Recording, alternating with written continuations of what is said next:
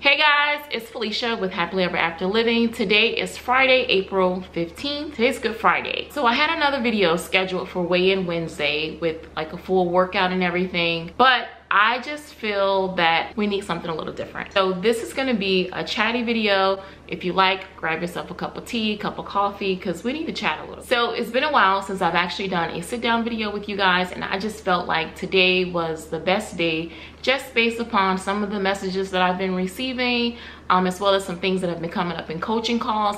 I just felt like I need to chat with you all. So I don't have any notes, I don't have anything planned. I'm just gonna shoot this video in one take and cancel what else I had planned. So what I wanted to talk to you guys about today, there are a couple things. One, I wanted to talk about how like perfection can definitely keep you stuck. Two, I also wanted to talk to you guys about how I think that in order to hit your goals, because we're gonna be talking about goals in this video, whether it be your weight loss journey, your financial journey, your health journey, whatever it is that you're trying to achieve in life. If you have a goal that you're trying to achieve, then I think that you'll find this video to be helpful, or at least I hope you will. So we're gonna talk about like how you are the one, you're the individual that is able to determine your own level of success and how no one else can determine that for you. And then once you determine what success looks like for you, what I want to encourage you to do is to go out and be the hero of your own story. So I know that I have a lot of new subscribers to the channel. I appreciate you guys so much. Like, it means the world to me. So I'll just share with you guys a little bit about myself. My name's Felicia. I help women create and build their dream lives in a body that they love while on a budget that they can afford. I'm also a full-time physical therapist. So I grew up in a single family household, and the reason why I state that is because for me growing up, I was never the face of success. Like, when people thought about the kid that was going to be most successful or whatever, like, I wasn't the first person that would come to mind. Like, let's just call it what it is, right? I wasn't necessarily the poster child for success. I, like I said, grew up in a single family household. I was the eldest of 3 siblings. Like, within my community, like, there was a ton of love and support, and like my family, and when I say family, like, that includes everyone, like my biological family, but also my community. If there was anything that I had, there was definitely a lot of love. But I went out in a lot of places where there were not very high expectations of me, but I had very high expectations of myself. And part of why I'm sharing this is because even as a child, I created like what I thought success would look like for me in my own mind. It wasn't about what my teachers expected from me or what other people around me expected, what success will look like for me as a child. And then also, like, as I began to grow into adulthood, that would change from time to time, and I was able to decide for myself, not for what the world or society thinks that success will look like, but for myself. I determined what success looked like for me. I ended up graduating high school, number 2 in my class. I went off to college and I got my bachelor's in athletic training. But while I was in college, I also decided, no joke, on 9/11, as I was in the Commons area at Marshall University watching the planes hit the towers, it was that day that I decided I wanted to join the military. So guess what I did? I did it. Like, I just simply made a decision, and that is what I did. And for me at that time, even though I was in college, I also wanted to serve my country, because for me, that's what Felicia, being her highest self, like, that is what she should do. So I joined the National Guard. That allowed me to continue with school and also serve my country. For many people around me, like, that was crazy, that was insane, why would you join the army at this time, you know? But for me, it was about what I wanted as an individual, what I felt would make me feel successful, right? So I can go on and I can give you guys even more examples of my own life, but I want to pause right here, and I just want you to think for yourself, wherever you are, whatever it is you're going through, whatever it is you're trying to make decisions about, you're trying to, you know, figure this out. Should I take plan A, plan B? Amy, Beth, Sue, Shakira, whatever your name is. Like, what does success look like for me? Not what Instagram says success looks like, not what TikTok says, not what my mom says, not what my cousins say, not what my in-laws say. What do I feel like? Like, if I were creating my dream life and I can have anything I wanted, what would that look like for me? Now, let's talk about on your financial journey. So when we first started our financial journey, we did not look like listen, so I'm a physical therapist, my husband's a nurse. Why in the heck are we in so much debt? So for any of you that are on your own debt-free journeys or you've gone through them, you know that there's a lot of sacrifice and discipline that happens during that phase. You're trying to decrease your expenses and you're trying to raise your income. So during that time period, during those 3.5 years where we were trying to pay off debt, we were not presenting the way that most people felt we should look, do, show up, act, what we should drive, how we should be, where we should be going.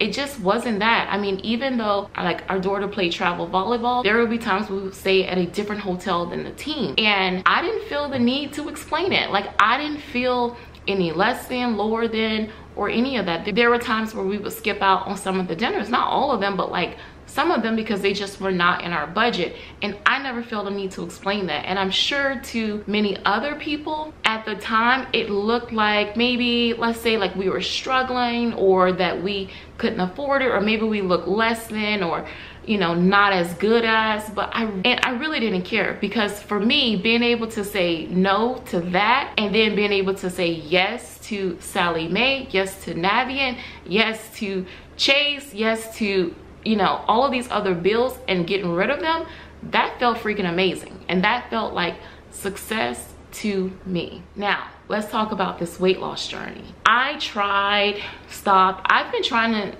if you guys go back to the beginning of my channel, I started, I want to say like 7 or 8 years ago, trying to lose weight. At that time, I was only because it's lighter than I am now, I was only 210 pounds. And during that time, I was trying to lose weight like everyone else. I saw what everyone else was doing that made them successful. So I thought to myself, okay, Felicia, you need to do paleo. Or, you know, that didn't work, so then I tried to do keto. Then that didn't work. Then I went vegan for 3.5 years. Like, I just kept going back and forth, doing what everyone else was saying was successful, instead of looking within myself and saying, okay, Felicia, what if you could have your perfect diet, if you could have your perfect lifestyle, if you could have whatever it is that you wanted, that you will be able to stick to for the rest of your life, what does that look like for you? And it wasn't until like last year, May, towards the end of May, almost the beginning of June, that I was able to identify that for myself. And once I did, that is where I've been able to see the largest amount of success. For me, a diet looks like, I love fruit, I love veggies. So any diet that says I can't eat fruit or veggies, like that's not gonna work for me long term. I'm more of a salty person than I am a sweet person. So to give up sugar, it sounds really hard for a lot of people, and I can understand that. If you love sweet, don't give up your sugar. Like, find something else that works for you.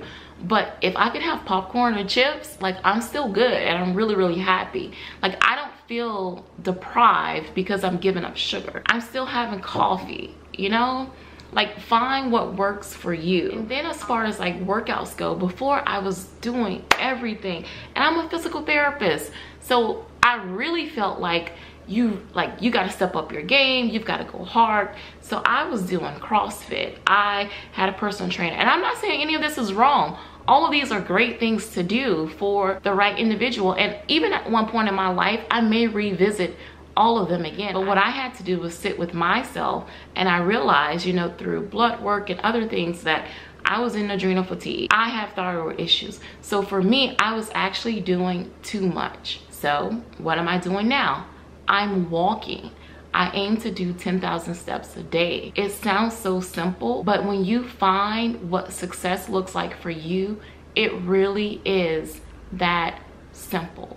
It really, really is that easy because you're not trying to keep up with anyone else. When you're on your financial journey and you identify what success looks like for your family, you really feel fulfilled. Like you don't feel as if you're missing out. Like you find joy and bliss in what you have. You appreciate the things that you have even more. You know, I think the foods that I eat, I appreciate them even more. Like I eat in a caloric deficit, and what I do eat, I truly and thoroughly enjoy it. There's this appreciation that I just can't explain, because when I'm doing what I'm supposed to do, I feel successful. I no longer try to follow all of these fancy recipes. I like quick, simple, easy food, you know. If I have more time, then yes, I'll experiment with recipes, but just cooking what I have, not only does it save me money, but also the lesser amount of ingredients I have in my food, the lesser calories I have. So it just makes it so much easier. That is what success feels like for me. You know, perfection will definitely keep you stuck. I'm trying to think of where I heard this quote. First thought process that's coming to my mind is, I think it was Jordan Page. But Jordan Page had mentioned something about B+ work is better than not doing it at all. And I thought about that, and like being a straight A student, I was like, B+ work, what? But I also thought about how sometimes I allow perfection to keep me stuck. Like I never produced a thing. Even with YouTube, like if I couldn't make a great video, I didn't put anything up. You know, with Instagram, if I couldn't make it perfect, I didn't put anything up. But now I've learned to accept, yeah, like B+ work is better than not doing it at all. Like, get it done. Get it freaking done. And you guys will see in my meal plans and my meal prep videos, I just get it done. Take that pressure off of yourself, because for the most part, no one's really putting it there but you. Like, no one knows. If I'm out and I'm having lunch at work with a meal that I prepared, like no one knows that, oh yeah, she put those veggies in the microwave. Or if they do, like no one's saying it. Nobody cares. People are too into themselves to really even care or think about what you have going on. So create your own story for yourself. Create and build your dream life. Sit down, give yourself the time and space to sit down with pen and paper and write out, what does your dream life look like?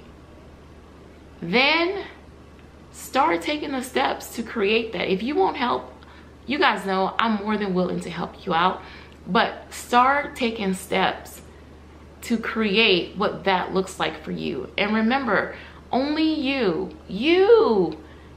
get to decide what success looks like.